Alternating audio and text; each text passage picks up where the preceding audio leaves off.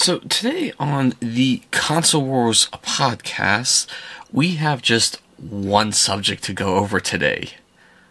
Sony? What the actual fuck?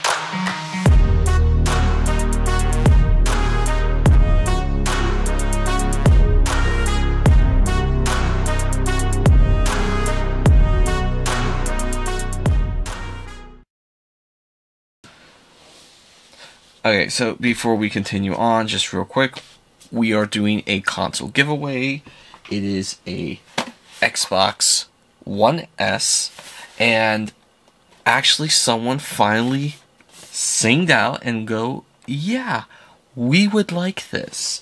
So my original idea of maybe taking it off, no longer available, because someone did sing out and say, hey, they would like this, and so it's like, great. So we now have one contestant.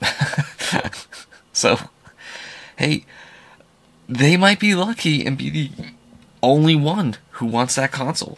But the goal is we're trying to get to 1,020 subscribers, and we are almost to 600. Thank you very much for everyone who has subscribed.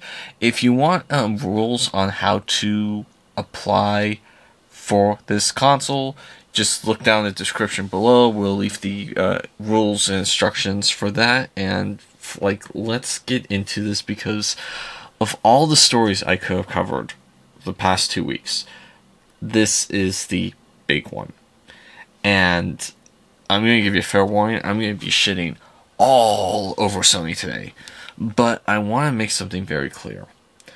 I do not hate PlayStation. I am not an Xbot. I would say that I'm kind of a equal parts Sony pony and equal parts Xbot.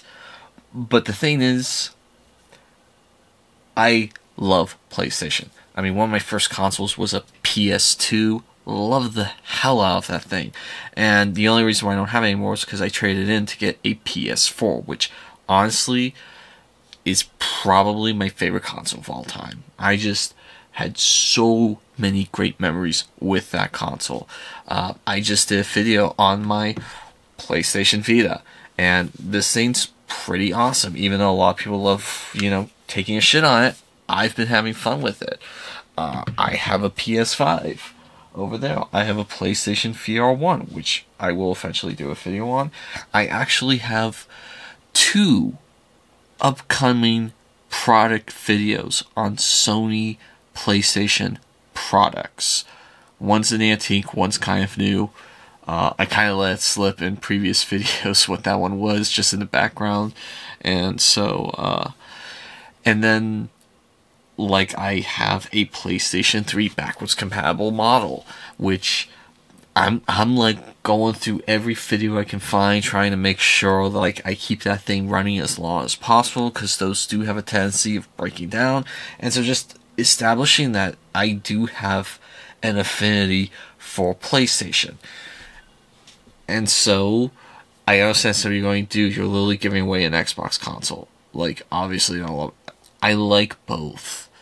Okay, I like both Xbox and PlayStation. I totally crapped on the Xbox One in its early life cycle. It wasn't until later years that it actually became kind of a decent console to get. But, I mean, Xbox has not had a flawless record. Not by a long shot. And I did do a video of how I felt that Xbox might win this generation. And I still kind of stand by that. But with some of the things I'm seeing, it's we might as well just dive into one of the big things that set off this whole video. And that is 900 PlayStation employees have been laid off. London studio closed. Naughty Dog, Insomniac, and Guerrilla are all affected. Basically, the 900 employees have come across all branches of Sony PlayStation. And it's not just PlayStation, okay? They're not the only ones that got hit. Xbox had a ton of layoffs a couple weeks ago. EA just had a bunch of layoffs. I mean, you look at all the video game companies, it is just layoff after layoff after layoff. I mean, you gotta love that Bionomics, people. these are international companies as well. I can't just entirely pin it on that, but the global economy is kind of based off of America's economy. If America does well, global economy does well. At least that's what I've found. This isn't meant to be in, economics video, but I mean,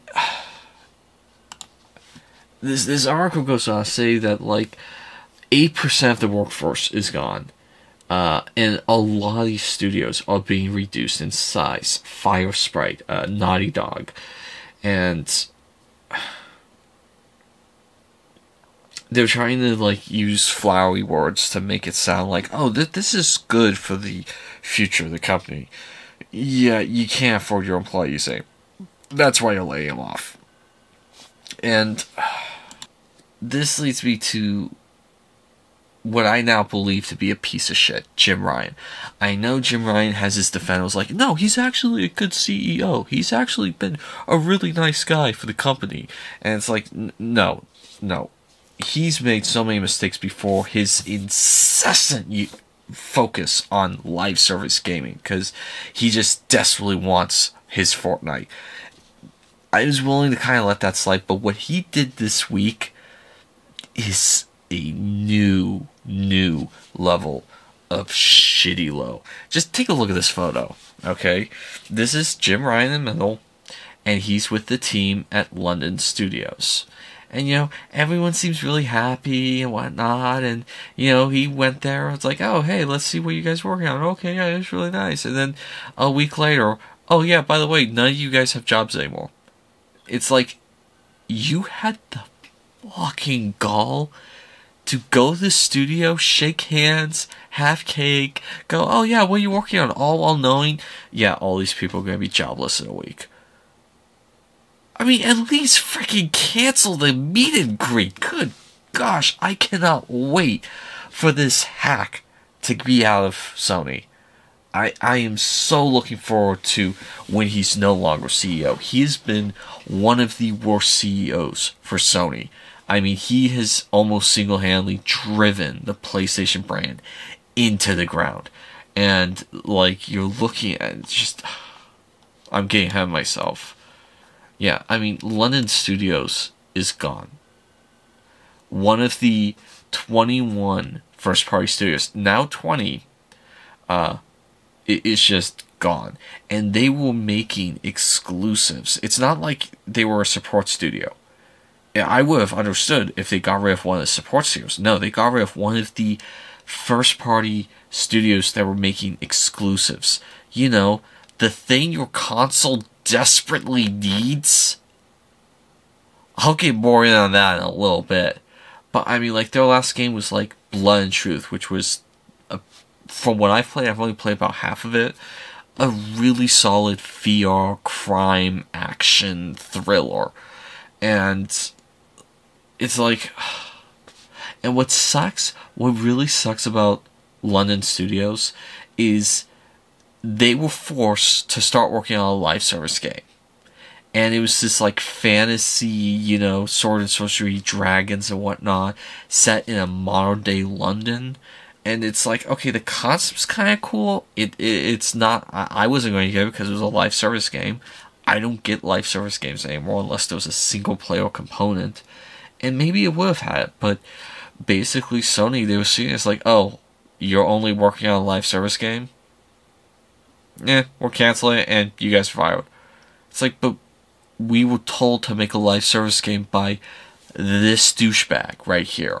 And I know people are saying, well, he didn't tell them. That was just the general focus of the entire company. Okay, tell me why Jim Ryan is leaving and they are canceling all the live service games. It was him. Okay? It was all him. He wanted Fortnite. I mean, their model to release 12 live service games in a span of 3 years was so idiotic. It was so stupid. There are morons that have better business sense than that. That business model was just, let's throw whatever we can at the wall, and hopefully one of them sticks. That is such a terrible business model to run. And so, yeah, London Studios is dead. They're gone. And it absolutely sucks. I mean, Insomniac had layoffs. Obviously, the person in charge of their IT security, that makes a little bit of sense with all the leaks. Guerrilla Games, one of the flagship studios that has been a beacon for Sony, had layoffs. I mean, and of course, no company deserves it more than Naughty Dog. Naughty Dog got hit with layoffs, and yeah, no company deserves it more than Naughty Dog. I know there's this like philosophy. It's really sad when a gaming studio gets layoffs, and you know, like, we really hope these people land on their feet. Not for Naughty Dog. Yeah, no. Anyone who works for Naughty Dog, you could be the nicest person in the world. If you work for Naughty Dog, I hope you get laid off. I mean, that's simple. If you're a nice person, leave Naughty Dog. Okay? Do not work for that shithole company. And you may go, well, what's wrong with Naughty Dog? They make some amazing games. They used to make some amazing games. And there's certain people. This all has to do with 2020 Last of Us Part 2. I am not pissed off at Naughty Dog because they made a shitty story. Okay? Insomniac, I've been hearing that the story for Spider-Man 2 is pretty shitty. I'm still going to try their next game. The story for Suicide Squad Kill the Justice League. Rocksteady, they made a shitty game. I'm still going to check out the next product. But not Naughty Dog, because what Naughty Dog did when they went after YouTube content creators and violated their freedom of speech, that was a red line. It's like, no, never again am I buying anything from Naughty Dog. The closest I got was I did a $10 upgrade for Uncharted 4, and I got a movie ticket with it. And so it's like, okay, I'm getting a free movie ticket with it for the Uncharted film. Fine, I'll do this upgrade. That's the only thing I've spent on Naughty Dog since the whole violation of freedom of speech that they did. If you want to know more about that, just YouTube Naughty Dog copyright strikes 2020 Last of Us. And there's some incredible in-depth documentaries that go over all of the evil, insidious shit that they did during that time. And it's just like, yeah, no, I want Naughty Dog to die as a company.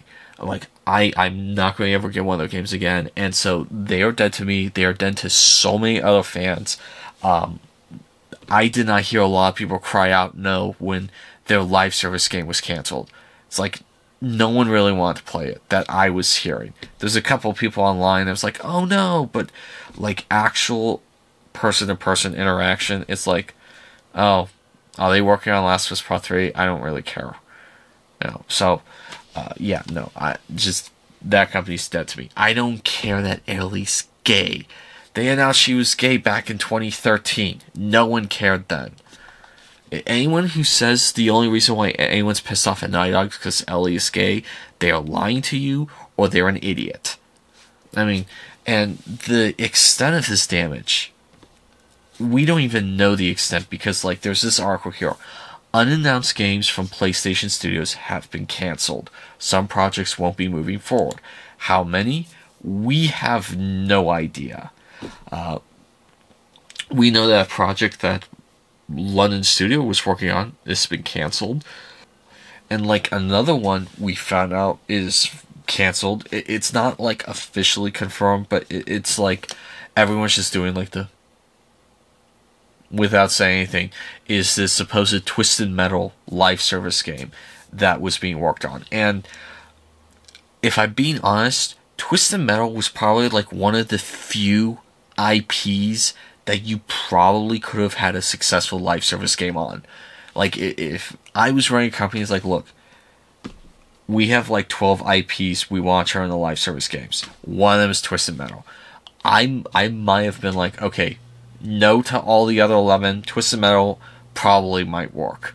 And so, yeah, and like the TV series just came out. So this would have been the perfect time to have it ready by Season 2, which just got greenlit. And it's like, now, we're canceling Twisted Metal because our studio is in serious trouble, and we need to start cutting corners and cutting costs as much as possible. Thank you, Jim Ryan. I really hope their new CEO is someone with a little bit of business sense than just, Fortnite. And, like,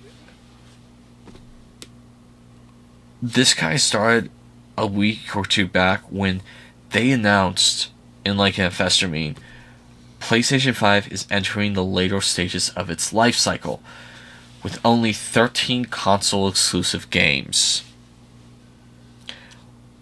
many of which are VR2 only titles. So if you want to experience the full 13 exclusives, you need to drop the cost of 2 consoles. $500 for the console, $500 for the headset. In what world is that a good business practice? Like, in reality, it's like 5 or 6 true exclusive titles on the PS5. Gran Turismo 7, Horizon Forbidden West, and God of War Ragnarok do not count because those were released on the PlayStation 4. And so, like, I was kind of curious, like, what is happening with the now 20 studios? And so I decided to look, and, like, you have Ben Studios. It's alphabetical. I actually like this studio. I thought Days Gone, really solid game. Got a lot of flack because people didn't understand biker culture, and had an impressive open world. And they've been working for several years now. It's like any day now they're going to announce their new IP. And it's supposedly built upon the open world system that was introduced in Days Gone. So, like, this is one of the few games coming from Sony that I'm actually genuinely interested in. But we don't know what it is. Then you have Blue Point Games. And they were doing a lot of remakes, remasters. They're now doing original IP, and, like, some concept art was dropped with the Insomniac leak. It looks like it's going to be some sort of fantasy game. I'm not really excited right now, but I'm not going to say that's crap. At least we're getting a game. But then you have Bungie. Sony was doing this really, really stupid thing, where while Xbox was buying studios to make games, Sony was buying support studios, and studios that don't make games. And, like, one of the most ridiculous acquisitions was Bungie. They bought Bungie for billions. And then when people was like, what does this mean? It's like, well, we're not going to have them make exclusives for us. Okay, what are they going to do? And they're going to provide support for us with our live service games. We're going to still let them make multi-platform games, and we're just going to let them do their own thing. It's like, and you blew how much money on this? And they're thankfully doing a 180 on all the live service products. There's only like a handful that are now coming out, and it's just like, so that was a waste of money. And then Fire Sprite, apparently this was the studio that was supposedly working on the Twisted Metal game. Let me see if I have that right. Yeah, Fire Sprite. They were supposedly working on a Twisted Metal game. That's been canceled. I think there's some rumors that they might be working on a horror game, so that might be hopeful. But as it is right now, they just got hit. They got one of the games canceled, and they got a bunch of layoffs at the studio. So they're still trying to figure out what to do next. Then you have Firewalk Studios. They're making Concord a live service Starfield knockoff. It's like, hey, if you want to play Starfield but want to be forced to be online all the time, come play our game. Or you can just play Starfield, and that plays offline once you do all the updates. And then Guerrilla Games is one of their flagship companies. I mean, They had Killzone, and then they came out with Horizon Zero Dawn. I'm currently in the middle of the first game. I've been having fun. Some criticisms, but for the most part, I've been having fun with it. Their second game was a hit. There's rumors that they're going to make a third one. Obviously, I mean, that would make sense to finish out that in a trilogy. But there's also rumors that they're working on a live service Horizon game. It's like, okay. Like, I'm not really excited about that. Really, so far, the only thing I've been truly excited about has been Bend Studio. And I don't even know what genre their game's going to be. And then Haven Studio. This was so exciting when I first heard it, because it's like, you guys bought Jade Raymond's studio. Or you bought a studio for Jade Raymond, the woman who helped with creating Assassin's Creed. And you make her create fair games. Like, seriously, I've not met one person who thought fair games looked good. Oh, and it's going to be a live service game. So, all I have to say about that is waste of Jade Raymond's talents. Then you have House Marquee. And they're a bit of a wild card, because they don't really do sequels. They tend to just do a new IP. It's rare when they do sequels. So that's kind of hopeful. I wasn't really excited about Returnal, but there was nothing particular about Returnal that I hated. It was just I didn't like the idea that I couldn't save at any time, and I didn't like the camera perspective. I know, silly, but when I have a collection this large, I look for any little reason not to get games. So, haven't heard anything really exciting about House Marquee. Then you have Insomniac Games. Their entire next decade has been leaked, and it's all Marvel. I'll check out their next game, but if Sweet Baby Inc. has anything to do with it, chances are I'm not going to be playing it. And then Lion Studios just shut down Media Molecule. They did Little Big Planet and Dreams.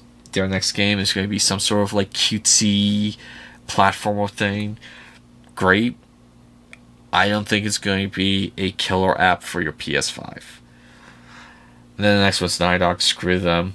After that, it's Nixus Software, which all they do are console games port to PC. So they're a support studio.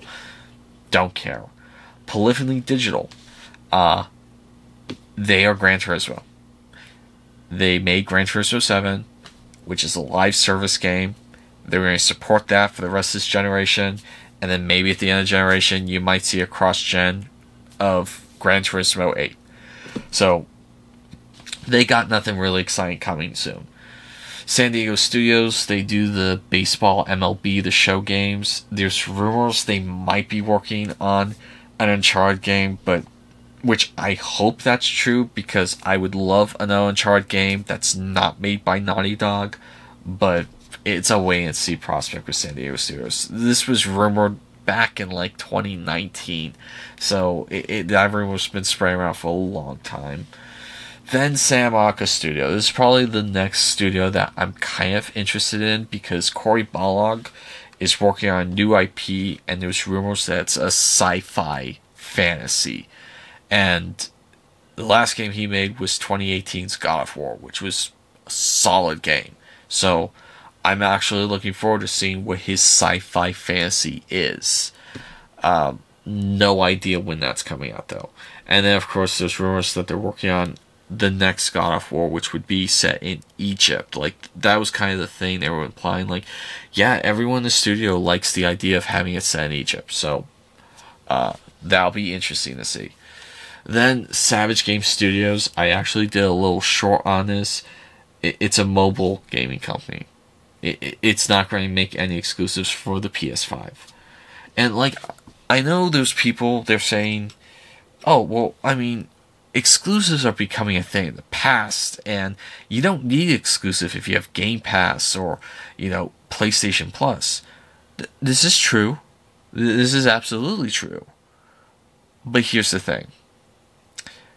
When you still have a dedicated gaming console like the PS5, The only way to make it successful is to have, exclusives. And Sony is not doing it. And then Sucker Punch, they knocked out of the park with Ghost of Tsushima. I've been playing it. Awesome open world game. I'm not even that big into Japanese culture, and I've been enjoying that game. Rumors are they're working on a sequel to that, especially since there's a movie coming out, and Sony has this thing where they want movies and games to come out like in the same month. And so probably when that movie's ready is when that game will be ready. And then you have Team Asobi. They're going to do some sort of Astro platformer cutesy game. Good for them. And then Valkyrie Entertainment is a support studio. They're supposedly working on a strategy game. So they are actually transitioning into being a game development studio. So that's good.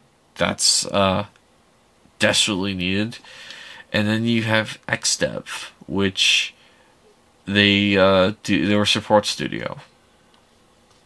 And that's it for Sony. There are 20 studios. It used to be 21, now 20. Let's see. XDev is not a studio, so that's 19. Valkyrie's working on a game, so I'll give that to them. Savage Game Studios just does mobile, so that's 18. Nix's is support, 17. Bungie's is support, so 16. You have 16 studios. And the problem with having 16 studios is if this was like PlayStation 2, PlayStation 3, PlayStation 4 era, that might be enough. But we're in an era now where each studio needs like 5 years to make one game. And so this nonsense of only having 13 console exclusives, yeah, that kind of fits. We're probably only going to get maybe 6 more, 7 more, not counting VR before this console's finally put to pasture. That's not good. That's not good, Sony. And like, if I was in charge of Sony, I would have been all over buying Square Enix's Western developers when they were on sale. You would have had Crystal Dynamic, you would have had Eidos Montreal, you would have had Tomb Raider and Deus Ex as console exclusive IPs, and you just let it go to Embracer, which are just shutting all those studios down because they can't afford them. And then Sony announced they will not release any new major existing PlayStation franchise titles before April 2025. Now, I already went over this previous Console Wars episode, that it doesn't mean they're not going to have any new exclusive titles before April 2025, just none from established franchises.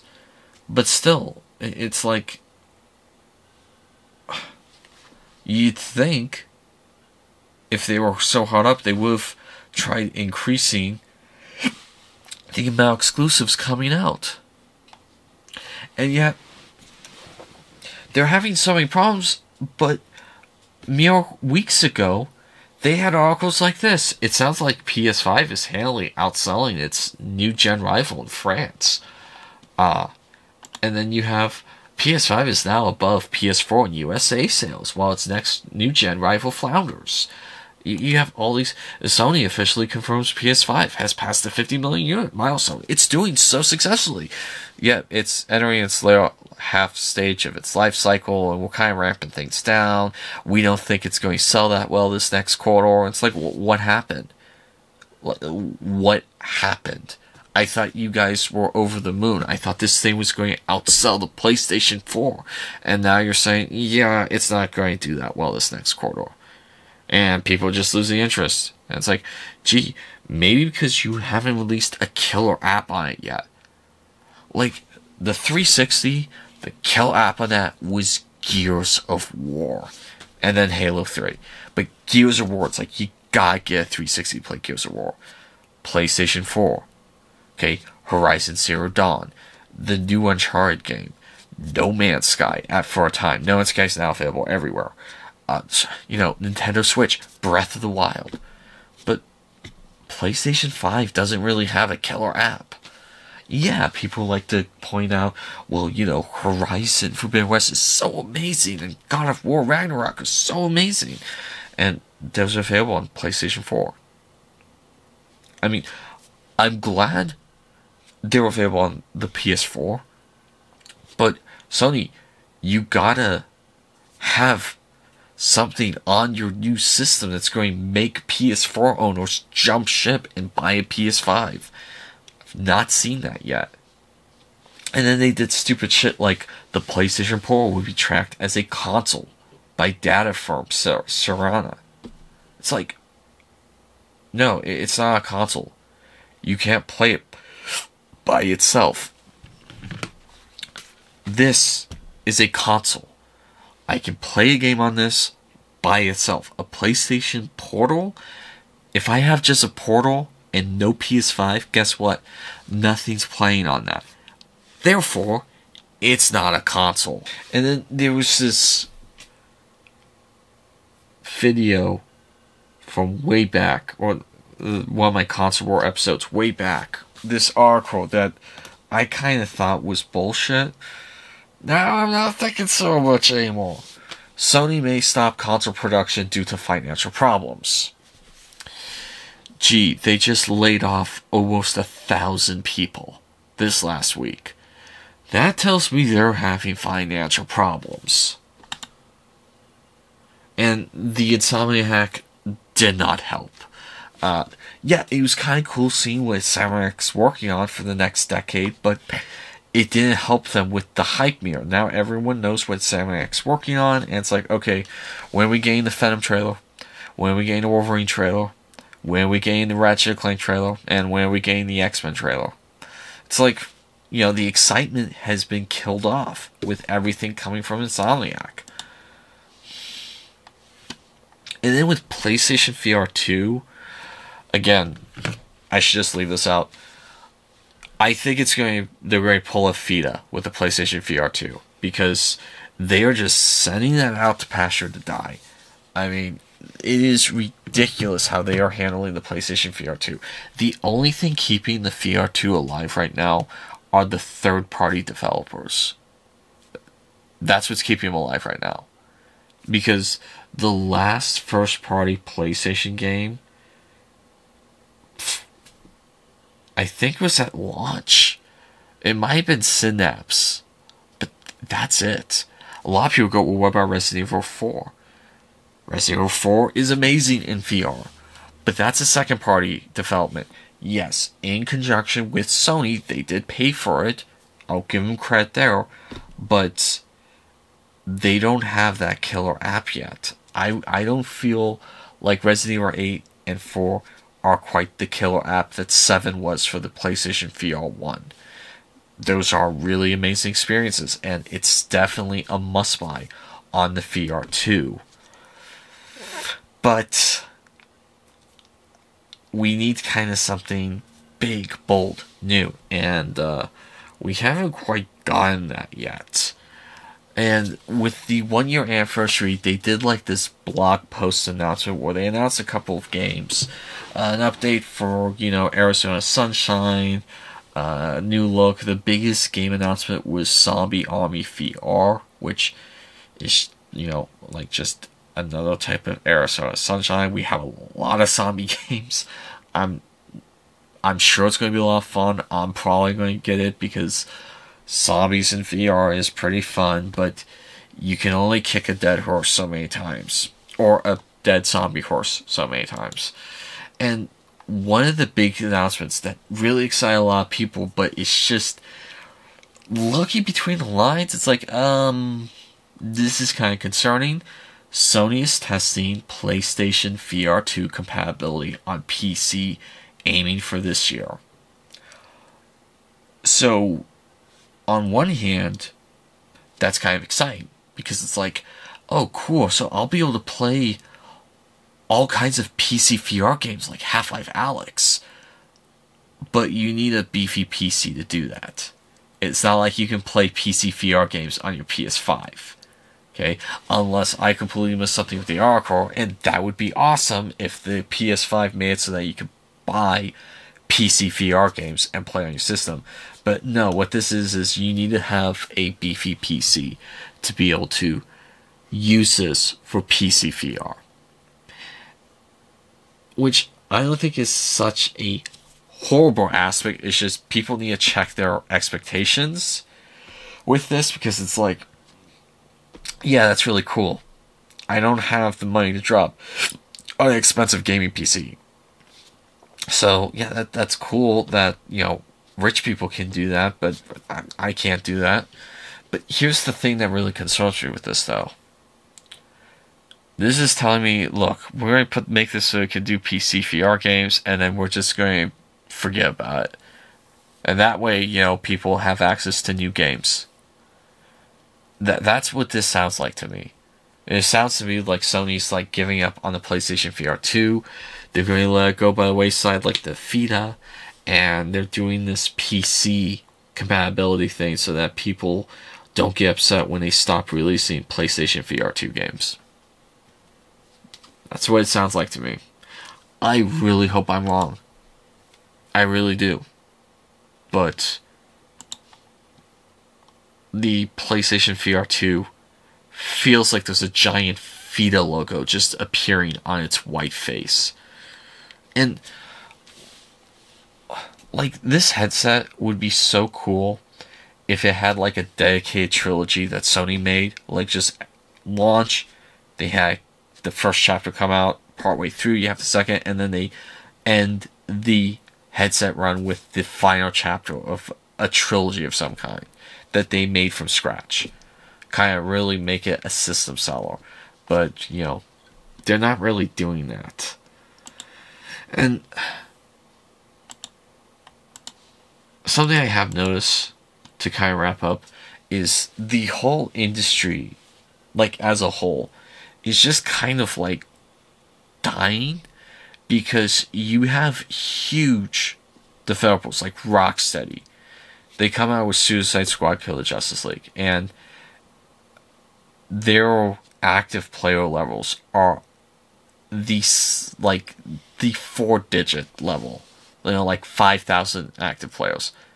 Or actually, at one point, I think it was like 500 active players on Steam, which is abysmal. And so, like, this was a company that people felt like could do no wrong.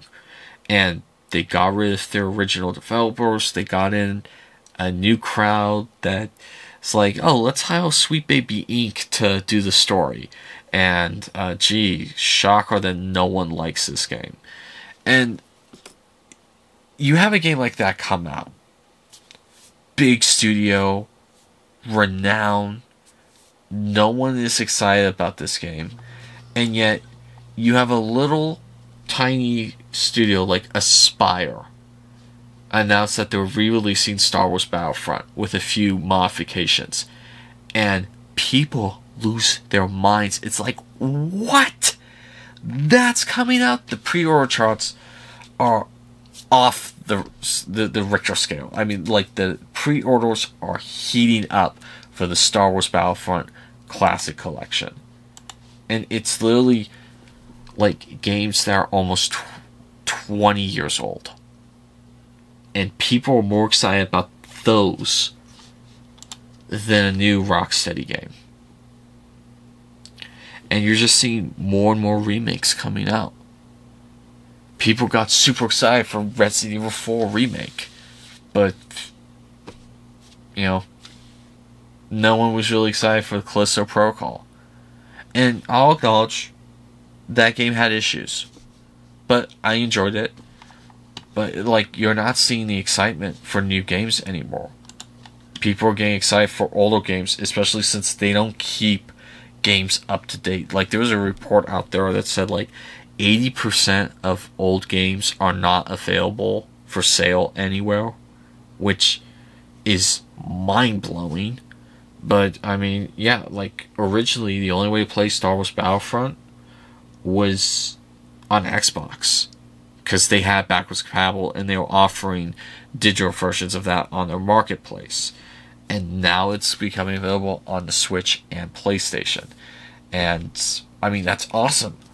Amazing games. And I love that they're doing updates where they're bringing like one map over to the original game, and they're bringing like the 5 missing maps from the original game over to the second one. And it's like, that is so cool. But I shouldn't be this excited for a 20-year-old game. I should be excited for the new stuff. And yet, I'm not. And so, I really don't want Sony to end. I like Sony. I hope they do better. And maybe with the new CEO, they will. What they did to Lens Studios was complete chicken shit. And so, I mean, I still stand by my thought process that Xbox is going to win this generation.